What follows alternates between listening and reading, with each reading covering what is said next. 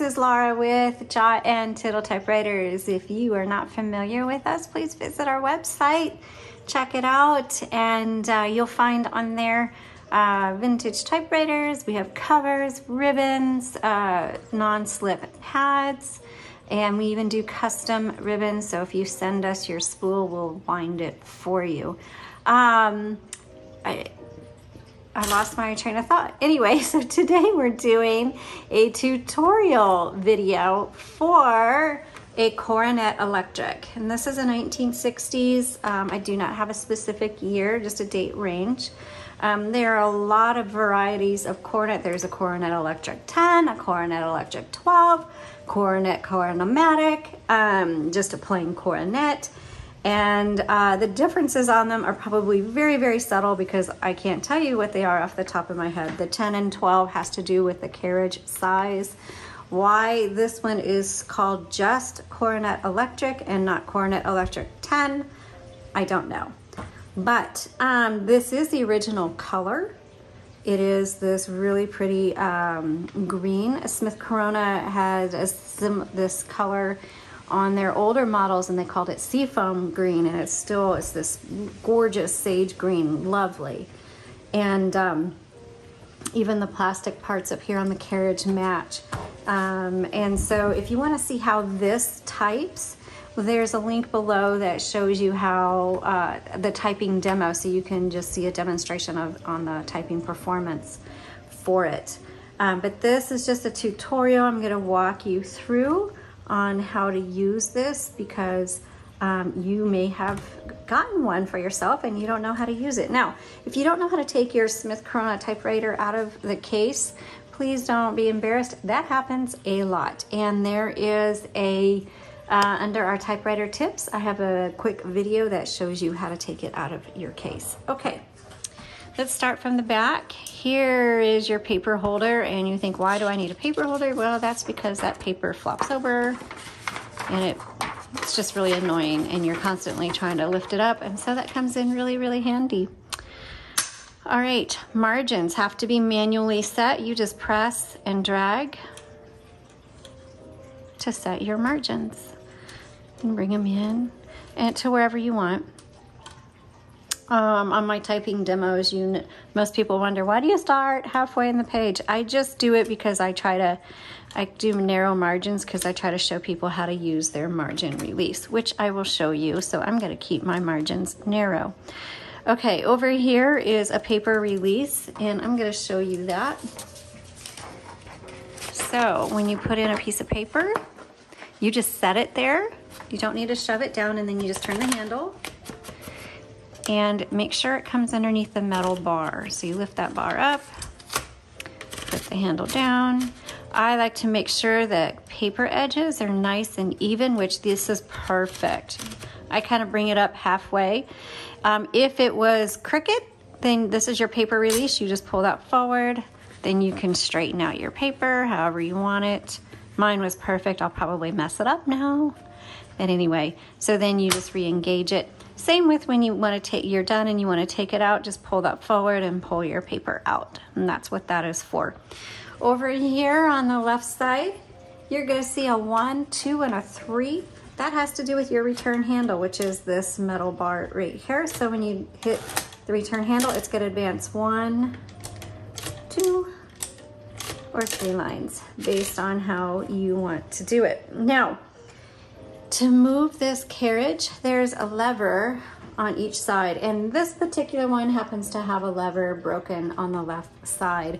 So you just pull in, and your bell should ding when you get to your margin. Now this particular typewriter, the bell is not working. You hear that like little pop and ding, you know, not even a ding, but a whatever sound that is. That is supposed to be the bell, and so your bell will go off when you get close to the margin, and that's to let you know, hey, you're at the end of your margin, you need to hit your return handle. But let's turn it on. What if you're in the middle of a word? So like I can't move anymore. It's stopped on me. It's not gonna let me type. So there's a button right here. It has MR, that's margin release. You press that. Then I can finish my word and then hit the return handle. So that's how that works. Okay, I'm gonna turn this off for a second.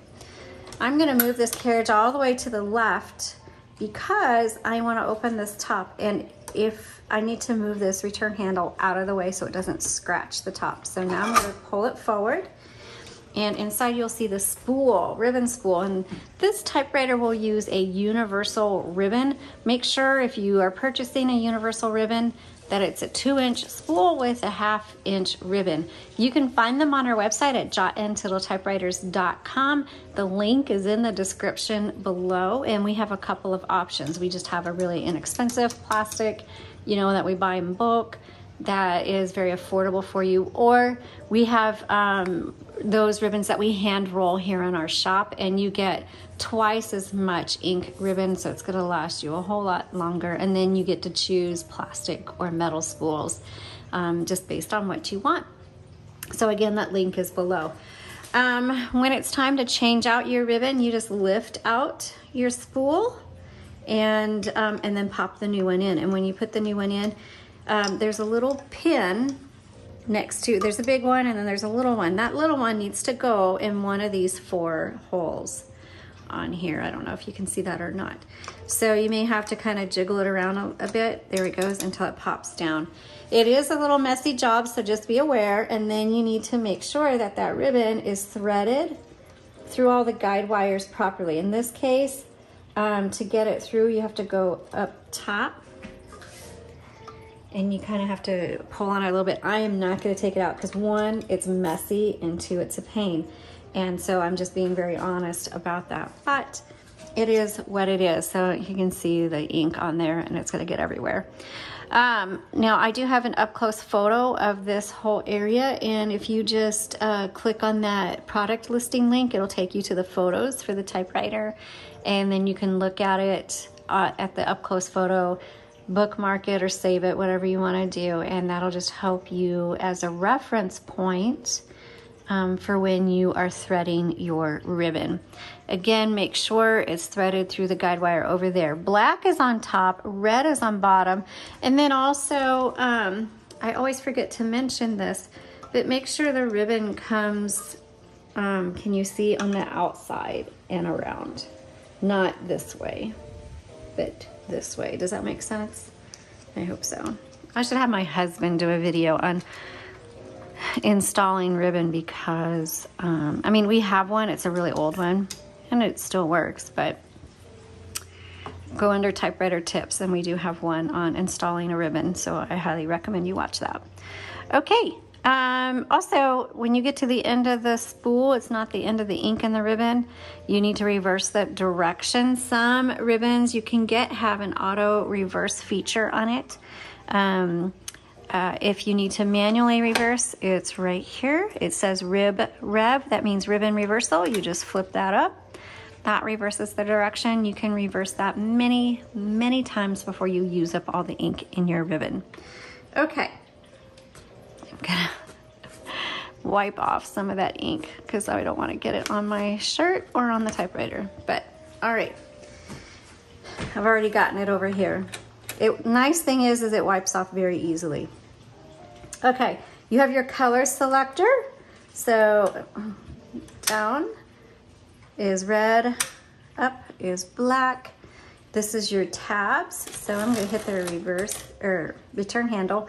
And if you just press that button, it'll tab over, and that's where I have the tab set. Now you can hit clear, and that'll clear the tab, and that ended it. It'll stop at the margin.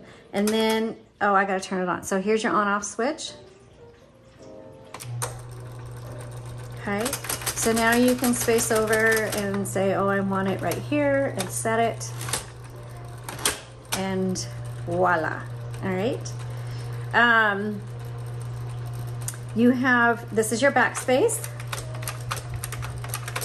So I know the arrow always points that way, and my friend came over and she's like, why does the arrow point that way? It points that way because it's moving the carriage this direction, but it moves your cursor that direction. So that's your backspace. Remember, backspace does not erase it. You just backspace and type over your mistakes. Copy set, this just determines how hard your type bars, which are these things right here, just determines how hard they strike the paper. And then there are 3 keys on an electric typewriter that have an auto repeat when you just hold them down. That's going to be your dash, your period, and your X. So you just hold those down, it'll auto repeat. Okay, so I think that's everything on your typewriter. Let me turn this off real quick. And if you want to know where your serial number is, it should be right here. It's going to be stamped over here. Sometimes it's over here, but usually here. And then you can go to like typewriterdatabase.com and look it up. And again, these electrics from Smith Corona really are just more of a decade. There's no specific dates on them, but you can still take a look. You can look at the galleries and other people's photos of typewriters. Some of them know the dates of their typewriters because like they have the original paperwork, and so you can kind of get an idea from that. And you'll also notice that certain front plates, like for the 60s, that's how I know that just by looking at the front plate, I know that this is from the 60s. And it could be early 70s. But anyway, so that is how you use a Coronet Electric. I hope you found this helpful. Sorry about my dog. All right, have a good day.